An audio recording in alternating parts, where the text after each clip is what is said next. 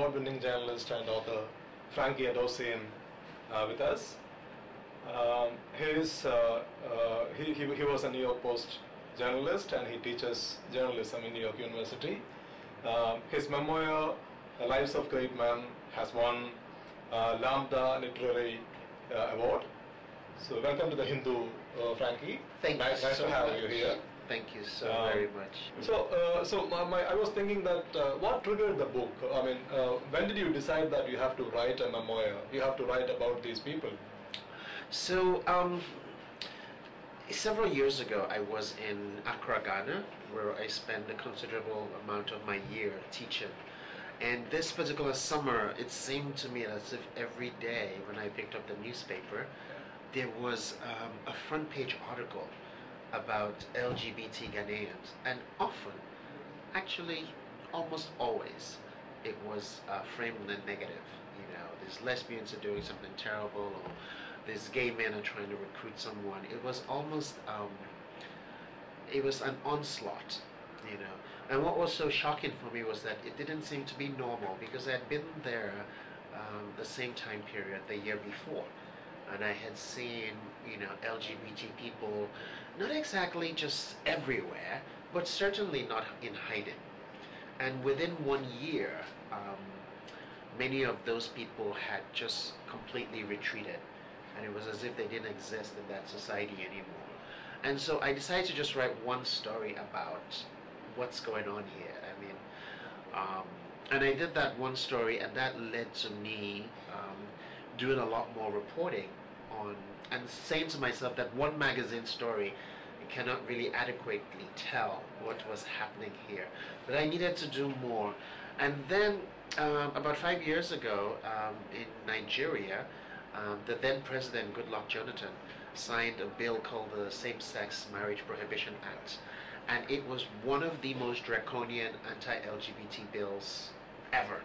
So it didn't just ban like marriage, as the title says, but it banned organizations, it banned people from congregating, it banned public displays of affection.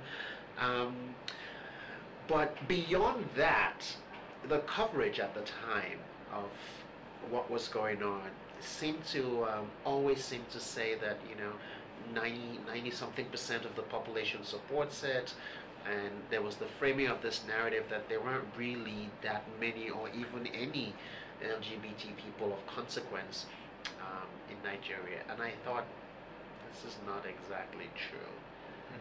I needed to hurry up and finish the book. And so that was not really the trigger, but that was a push that I needed to finish what I had started in Ghana, collecting stories. And so what I did was that I continued to write, I continued to travel around the continent, and there were all these narratives that were similar and in different places. And these are the stories that became the bulk of Lives of Great Men, especially when I thought about my own journey and contrasted my journey with these wonderful men and women I was meeting all over the continent. And that's how the book came about. So this ban is still in place, right? It is. It's been 5 years. It's been 5 years, and the repercussions of that are quite terrible, because now if you are in Nigeria, people feel like they can attack gay people with impunity because they feel like you can't go to the police. And if you do go to the police, they might even intimidate you. They might extort you. So it's like people feel like, well, these are criminals anyway. So, you know, if a person who is gay is attacked and beat up by their neighbor, there is no recourse, because people feel like we can do anything after all. If you go to the police, you'll be jailed for 14 years. And you see that in, you know, in all sectors of the society where people feel like this law has emboldened homophobes to take center stage. And the Nigeria that I know was not always like this. So something has changed, and part of that is as a result of this law. Then how was your book received in Nigeria? You got applause, criticisms, or even threats? I've been, since the book came out, I launched the book in Nigeria in October at the Ake Arts and Book Fair, and it was a wonderful reception.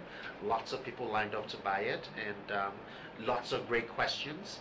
And then I returned to Nigeria about 3 weeks ago, just before Christmas, and I did a book reading in Nigeria's capital, Abuja.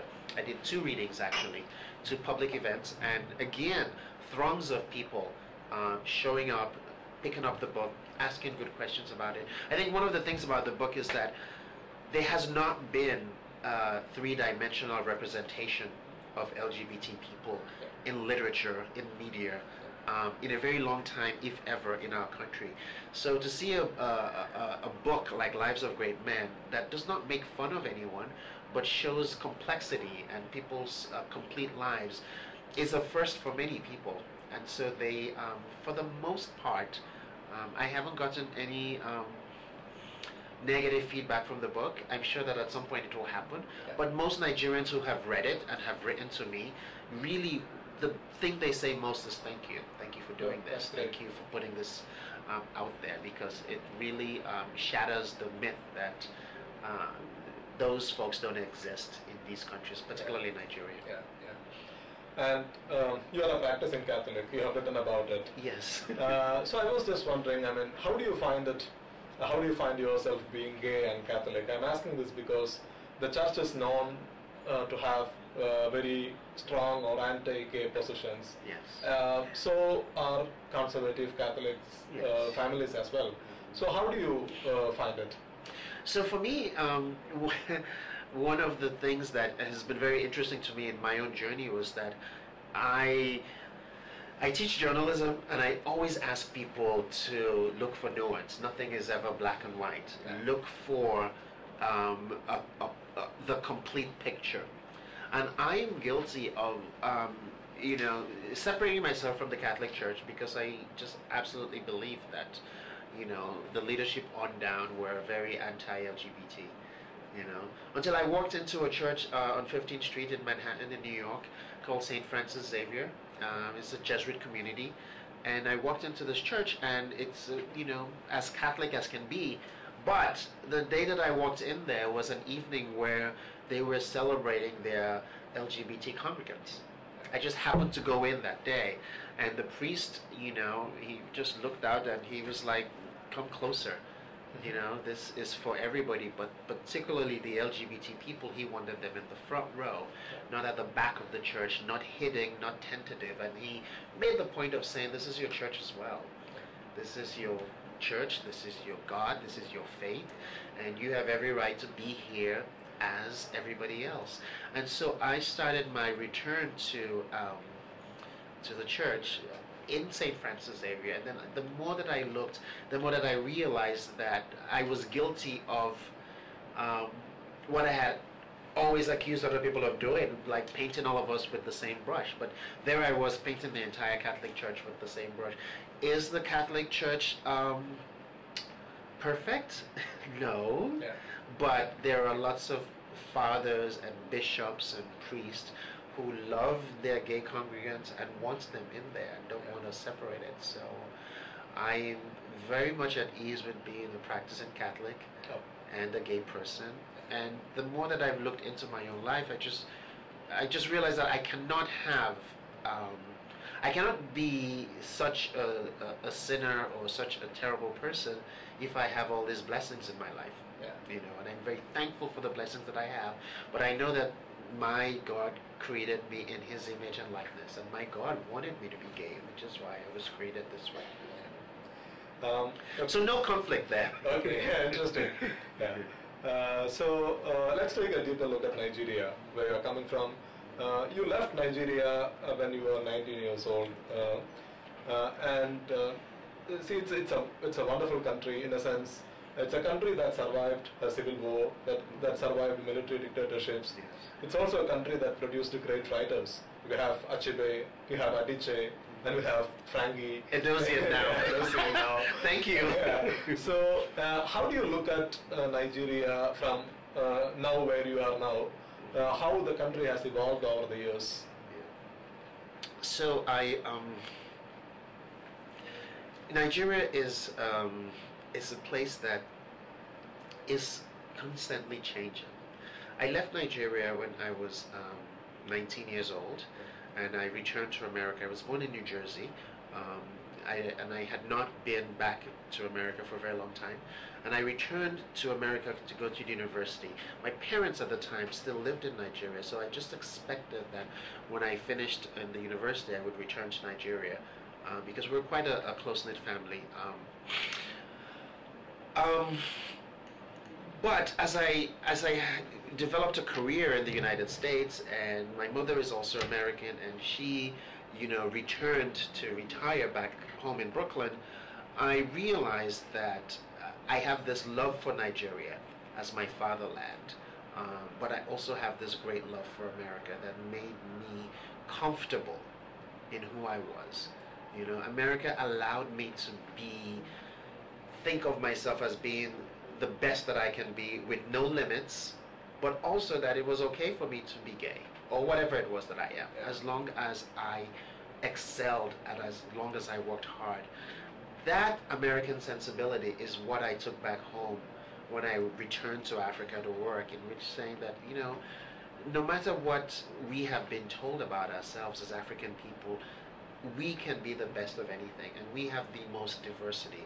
It's only in recent times that people have tried to make us, this generation of Africans, believe that we can be one-dimensional, But when I look back at our history, we've had all kinds of fluidity among us, all kinds of diversity among us. We didn't always label them, So this phenomenon of labeling LGBT and QIA and all the rest of it is a relatively new phenomenon, but that does not mean that we didn't have difference in our community. That does not mean that we didn't have all sorts of diversity. So for me, when I look at Nigeria and when I return and when I work in Nigeria and when I engage with my brothers and sisters and friends and lovers and all of them there, it is to say that we have to be the best that we can be, acknowledging our history, acknowledging that we have all sorts of diversity. And I think it's going okay. I mean, it's my book is the first book of its kind, but the fact that so many people wanted it so badly, the fact that so many people are reading it, the fact that it's pushing people to tell their own stories and not to accept this narrative that there's only one kind of Nigerian is a good thing. And I think that in terms of our cultural space and in terms of literature, you will see much more voices telling their own story, and that is the best that I can hope for, is that everybody gets a chance to be their best selves, whether they're in Nigeria or they're in the United States or here in Chennai. Maybe I'll ask one foreign policy question, which is interviews here, never completed unless you have a foreign policy question. So in an MSNBC interview, in a discussion which you participated after the election of President Donald Trump, you said that whenever America goes to a foreign country, to an African country, its moral voice follows. And you expressed doubt on whether the same would be the case with the foreign policy of the Trump administration. So now, with the president almost 2 years into his tenure, how do you look at the U.S. policy towards Africa? It's evolving. I think, in the past couple of years, the policy towards Africa was very, very clear. I think in the last 2 years, it's evolving. It's changing. There are conversations. But what is clear, what remains clear, is that the United States and these African countries are still engaging. Even as African countries engage with China and engage with Japan and engage with the EU, there is a place in all of these countries' foreign policy for America. America has not lost its luster. America has not lost its stature. America is still a beacon of hope and excellence. But what I always say to my friends is that, as on the continent, we struggle with democratic principles, we can see that democracy is always a work in progress, even in developed countries. So I think that 2 years into the Trump administration, Africa has not lost its importance to the United States. Definitely you see that over the Christmas holiday, there were a throng of African American public cultural icons who returned to West Africa, and they're calling this year the year of the homecoming.